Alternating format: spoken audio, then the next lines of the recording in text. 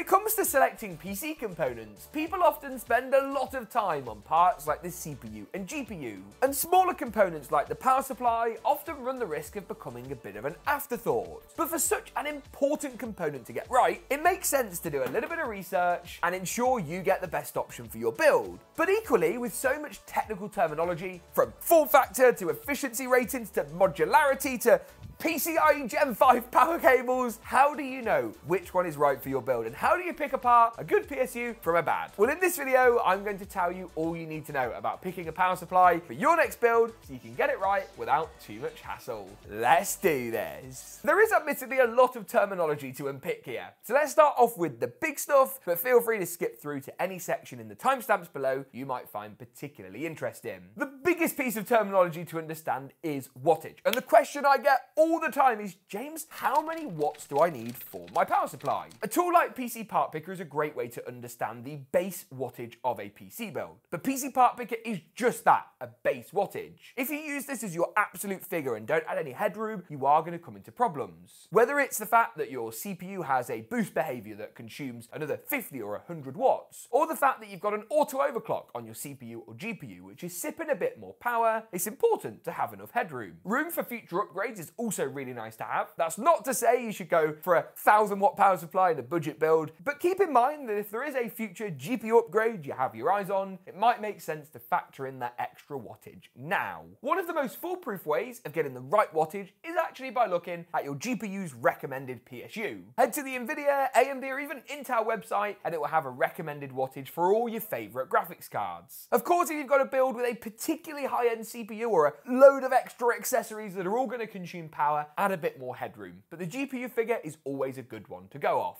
I talked a little bit about efficiency, and that's the next big thing to unpack with power supplies. You've probably seen on the PSU a little 80+ symbol. Let me find the box for this Corsair SF1000L, and if you look closely, you'll see in the corner that it says 80+ gold. Now, 80+ are a body that PSU manufacturers send their power supplies to. They then test the power supplies and give them an efficiency rating. These range through from 80+ white through to bronze, silver, gold, all the way up to the dizzy heights of platinum and titanium. And the idea is that the higher and more elusive the metal, the more efficient the power supply is. 80+ PSUs rate the power supply's efficiency based on its performance under 20%, 50%, and 100% load. The reality of it is that most of the time your system will only be hitting 10% of the power supply's output capability, especially when it's running at idle. But it's when you jump straight into an intense game of Warzone 3 and your CPU and GPU spike to 100% that you need the wattage and the headroom that comes with it. More recently, you'll also find a new body called Cybernetics have come along. They've proved really popular actually in the community for PSU ratings, and they look at things slightly differently. The general idea of the system though is similar, that they have a range of different rating badges that they award PSUs based on their performance. The idea is that both of these bodies are pretty independent, so you can trust them to make sure your power supply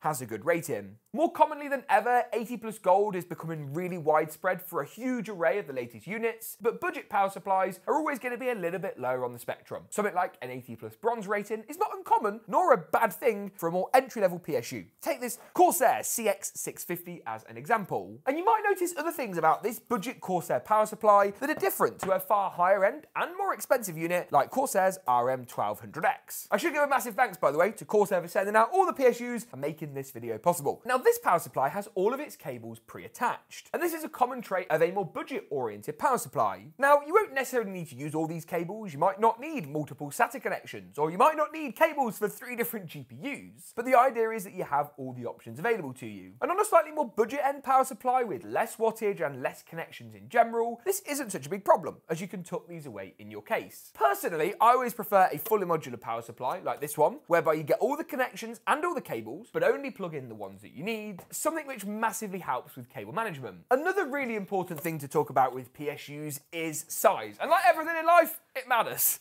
Now, you'll notice that this power supply is considerably smaller than this power supply, yet they're both 1000 watts. Now, this power supply runs on what we call the SFX form factor. There are 2 main form factors with power supplies, ATX and SFX. SFX, standing for small form factor, is often used in much smaller cases where you're trying to build a much smaller system. Now, obviously, SFX has trade-offs as cooling becomes a bit more of a challenge, trying to squeeze in just as many connections also becomes quite tricky, but you might see that your case has a requirement for an SFX PSU. If so, you want something like this. It's also worth worth noting the length of power supplies, depending on the case you get, even those that support full-size ATX units, there might be a max PSU length, which might make something like this a little bit more difficult to accommodate, and something like this a much smaller RM1000E. But the world of PSU cables and efficiency has got more complicated recently, and you've also probably seen the advent of a PCIe Gen 5 power connector, and this word, ATX 3.0. What on earth does it mean? ATX 3.0 is basically a new power supply standard derived by Intel that looks to usher in the next generation of PSUs. Most new PSUs will be ATX 3, and on the higher end it's something you definitely want to look for. They were expensive, but they're getting a lot cheaper and kind of becoming the expected standard in much of the industry nowadays. ATX 3 has loads of really complicated PSU jargon and requirements and standards that brands are expected to adhere to. But also you'll find in ATX 3 power supplies the inclusion of this, a PCIe Gen 5 power cable, pretty much as standard. Now, these cables are capable of delivering varying amounts of wattage. I've seen them go as high as like 600 watts on some power supplies. Great for not only cards like the 4090, which consume a fair bit of power, but also good for cards moving into the future. The idea with the PCIe Gen 5 power cable is that it replaces the need to have 2, 3, or even 4 6+2 pin GPU power connections. Personally, I'm a big fan of the PCIe Gen 5 power cable, and while AMD haven't adopted it yet, if I'm being honest, with Radeon RX 8000 or whatever they end up calling it, is something that I would expect to become much more mainstream and more common. There are a couple of other key features to note that you might find on some power supply units. Many have what we call a 0 RPM mode. This basically takes the fan in the power supply and turns it off when the PSU is at low load or low temperatures, something which helps with the acoustics of your system. Some PSUs also have fully digital software control, like this one that integrates with Corsair iCUE via an internal USB-C connection, and what that's going to do is allow you to monitor in your system and optimize to a degree the power of your build and what power consumption is being used at any one time. It's also of course worth reading the reviews of power supplies. It sounds so simple, but there's often nothing better than end user experience and of course the experience of experts and review publications like ourselves, linked in the description below, to learn exactly which models are and aren't recommended. You'll also see brands like Corsair, who kindly sponsored this video, release cool innovations like this. This is their RMX shift range, and you can see here that all the cables are on the side and not